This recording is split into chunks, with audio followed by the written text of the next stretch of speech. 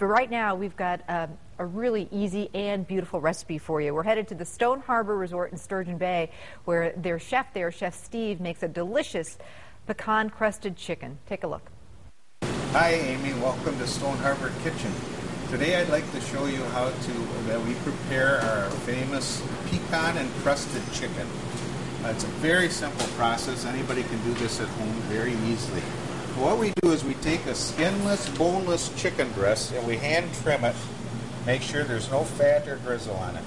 And then we season it with a special seasoning that we make here with garlic powder, parsley, black pepper, and salt. And we season it this way, and then we just take this, pat it down, and then we put it in flour, and we just do one side. And then in egg wash, now this is 2 eggs and a cup of milk, and it's whisked so that it's broken up. And we just set that one side in there. And then we put it in our chopped pecans. Now, you notice that they're not real big pieces, because if they are, they'll fall off the chicken.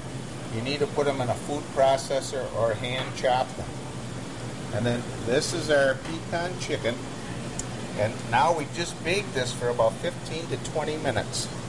And then we bring that out of the oven. Now I have one in the oven here, so to show you. It's already done. So let me just put this on the plate. Oh, doesn't that look good? Oh, Amy, we took this out of the oven now. The oven was set at 350 degrees for 15 to 20 minutes. Now you don't want to over bake it. It'll dry the chicken out, plus it will turn the pecans a little too dark.